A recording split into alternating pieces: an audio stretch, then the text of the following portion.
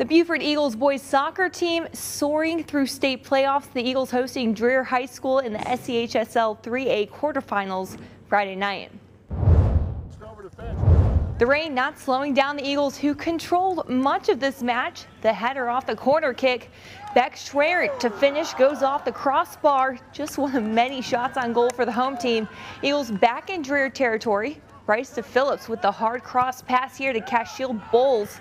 No good. However, Beaufort would find the back of the net 4 times in this one. This star player on your screen, Dreher, going home with a hat trick. As Beaufort goes on to win 4-1. The team advancing to the Final Four will hit the road on Monday to face Waccamaw in the lower state championship.